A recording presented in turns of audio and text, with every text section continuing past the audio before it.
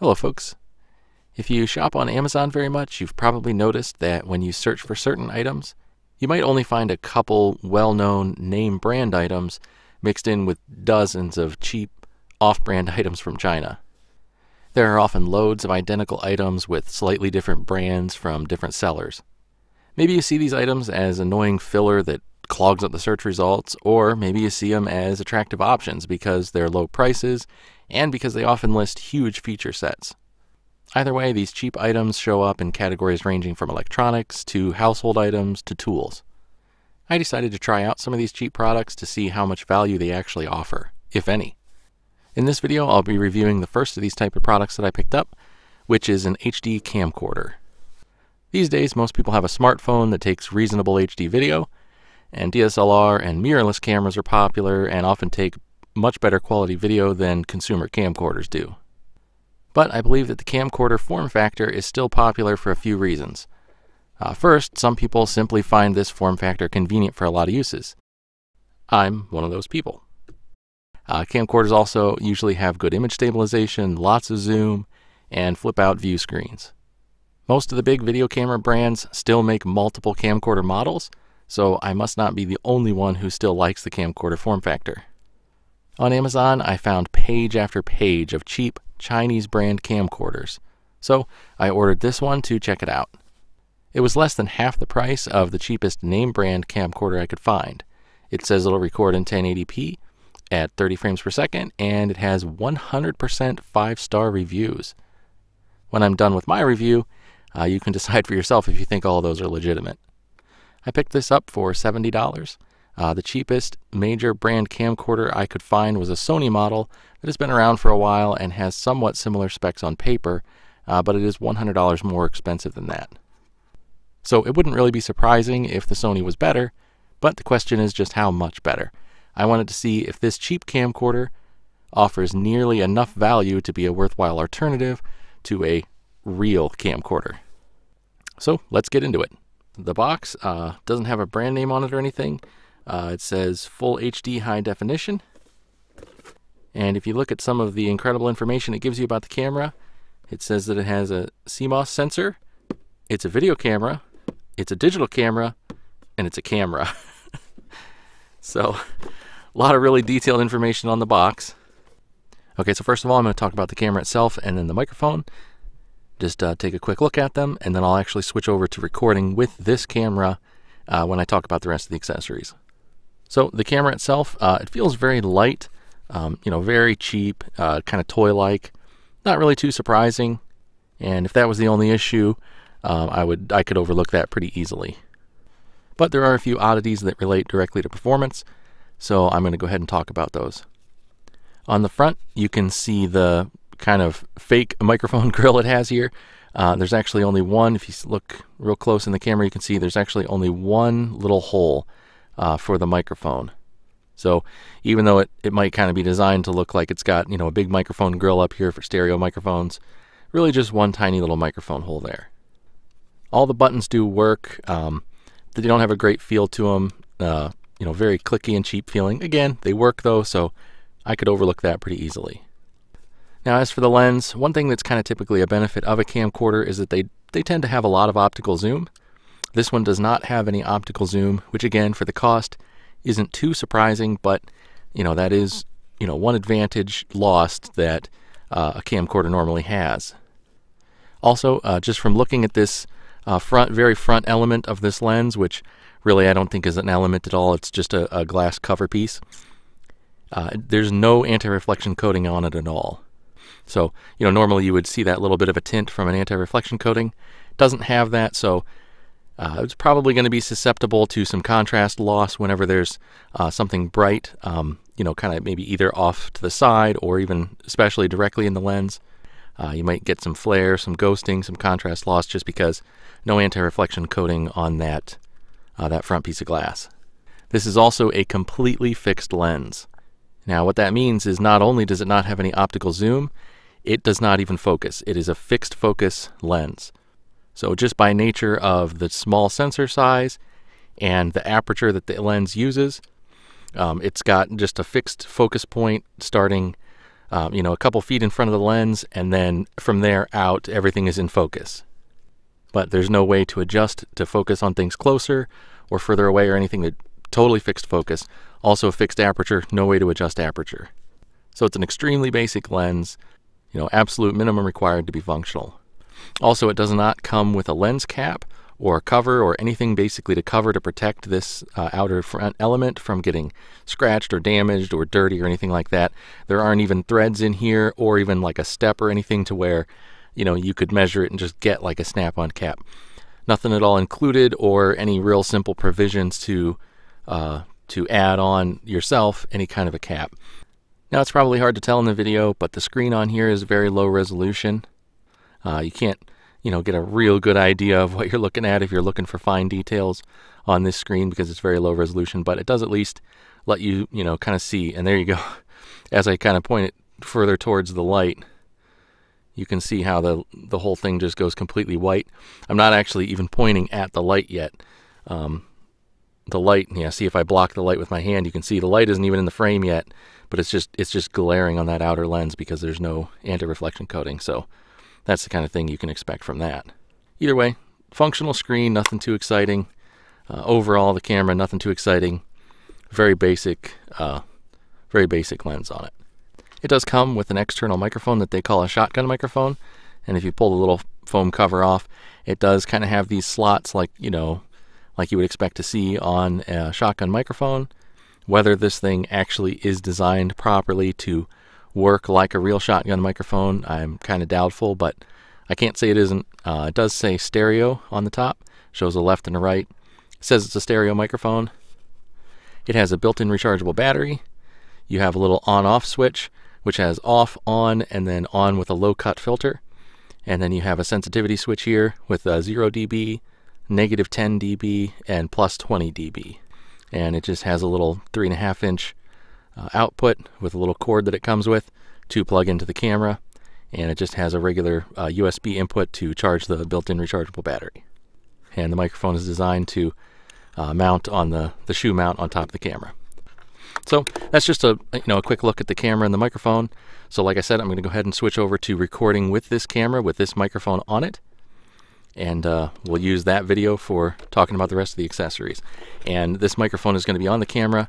It's going to be pointed right at my mouth, just a few inches away from my mouth. So kind of the ideal scenario for the best possible sound out of this microphone. So let's get switched over, see how it does. All right, so now I'm recording with the cheap camcorder off of Amazon. And let's take a look at what it comes with. It does come with a little pouch that holds the camera. And just so you know, all the lighting, everything in this room is exactly the same as it was with the other camera.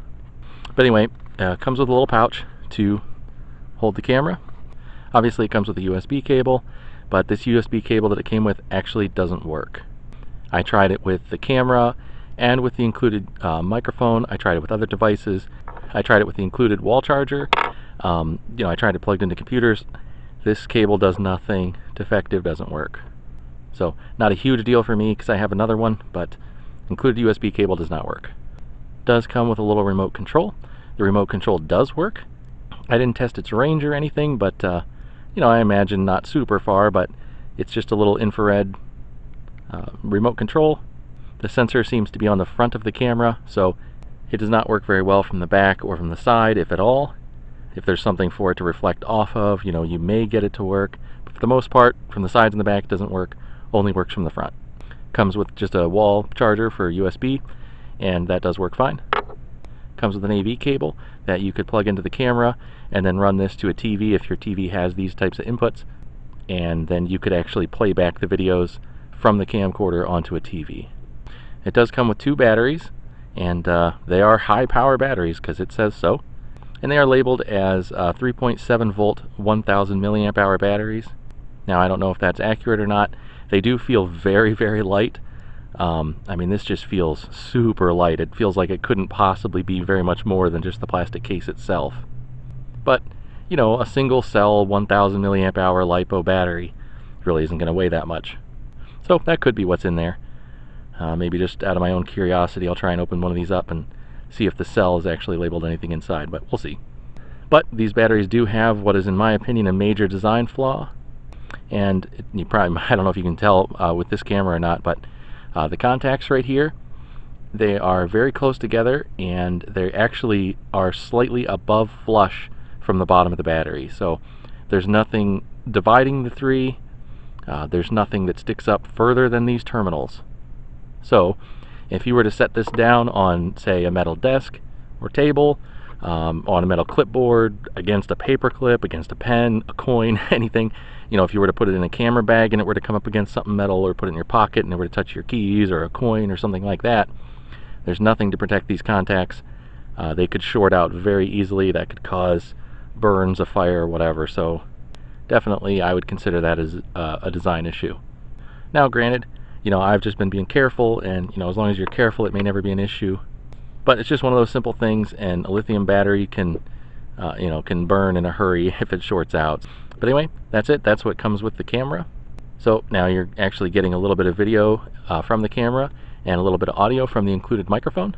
So you already have a little bit of an idea of the performance, but I'm going to now start talking about the performance, what I think about the different aspects of it, and I'll show some video and photos along the way. Now on to performance. It technically works, so it's not a total dumpster fire. Maybe just the residue you scrape out of the dumpster after the fire burns itself out. Okay, that might be a little harsh. First of all, the photo performance isn't too terrible. It's definitely not the 24 megapixels that it claims. The output resolution is technically 24 megapixels, but it's clearly upscaled from a much lower resolution. The actual detail in the photos is probably closer to 2 or 3 megapixels. Even at that, the per pixel sharpness isn't great, and the images overall don't really impress much. Any smartphone and just about any point-and-shoot camera these days will put it to shame. But camcorders aren't generally known for great photos, so they aren't too bad for a cheap camcorder. I definitely wouldn't buy this camera for the photos, but they are the best thing that it does. The video appears upscaled from a much lower resolution as well. It's pixelated, it lacks detail. The amount of detail is far below what should be present at 1920 by 1080 resolution. The dynamic range and contrast are lacking also. The images just look blurry, and they have a flickering quality to certain details that is similar to watching a high-resolution video on a very low-resolution display. It's almost like the camera can't decide what piece of detail information to put on what pixel, and they kind of flutter around. It's kind of weird. It's strange, and it's a little bit off-putting at times. Low light performance is terrible. The video is just a noisy, mushy mess when the light's low. The video also appears to run at quite a bit less than 30 frames per second. It has a jerky, stuttering motion to it that makes it feel like a lot less than 30. Lower resolutions seem smoother, but they also look worse, which is funny considering how much the 1080p resolution already looks like a lower resolution upscaled. Digital zoom isn't great in pretty much any camera, but due to the low resolution and detail in this camera, the digital zoom is completely pointless in my opinion. It makes everything even more of a blurry mess, and I can't imagine zooming in on a subject with this camera and feeling like it was remotely worth it. The zoom also has a single speed, and it changes in discrete steps that look jarring. The camera does have a digital image stabilization setting, but from what I can tell, it does nothing. I couldn't tell a difference with it on or off. The camera is very small and light, so it makes for shaky handheld video. And video isn't the only issue. Audio is recorded as a single mono track, no matter what microphone is used. So it seems to be a limitation of the camera, not the microphone you're using. And even worse, the audio is recorded at a 16 kilohertz sample rate. As a general rule, you need a sample rate of twice the frequency that you want to record. So a sample rate of 16 kilohertz means the highest frequency sounds you can expect to record with this camera are 8 kilohertz. So all in all, the audio recorded is really poor. And to show that limit of the high frequency recording with this camera, I have 2 clips recorded at the same time, one with this camera and one with my phone. There was a lot of ambient sound, there were birds chirping, and there was just a loud chorus of insects trilling as well.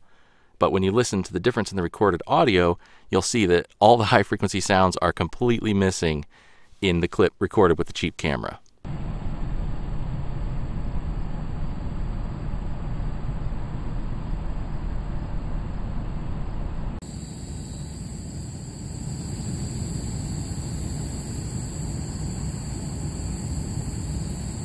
You can actually hear an engine running nearby that was completely drowned out by the other sounds in the phone video.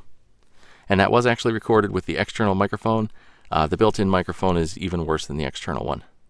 And the last thing I'll point out is that this camera creates AVI files, which I don't believe are natively compatible with Mac or iOS. That may not be true anymore, but it used to be, so just keep in mind that straight out of the camera, the files may not play on Apple devices without a third-party player. The files are also needlessly large. I have cameras that capture way more detail than this one does, and they make files that are around a third the size of the files created by this camera. So ultimately, the photos are okay, but not great. The video is low resolution with poor detail. It stutters. It appears to run well below 30 frames per second. It lacks usable zoom. It lacks working stabilization. It looks horrible in less than perfect light. It suffers glare and contrast loss due to poor lens quality. It's fixed focus and fixed aperture, and the files take up far more space than they need to. But in the end, for me, it's just a question of value. I believe this camera is a horrible value. Sure, it's far less expensive than even the cheapest name brand camcorder, but it has none of the things that make a name brand camcorder what it is. It has a fixed lens, no zoom, no image stabilization, and terrible audio. So other than being called a camcorder, I think this camera has far more in common with a super cheap action camera than it does with a camcorder. But it has none of the advantages of an action camera like size, durability, versatile mounting options, etc. Plus, there's lots of cheap action cameras out there available for less than half of what this camera costs. And with that, here's a bit of a sneak peek at my upcoming cheap Amazon product review. So that's it. I would not recommend a cheap camcorder from Amazon. I think you'll find poor performance and a poor value. So hopefully you found that interesting or helpful. If you have any questions or if you have any ideas for what cheap product from Amazon you think I should check out next, let me know. As always, thank you for watching. Take care.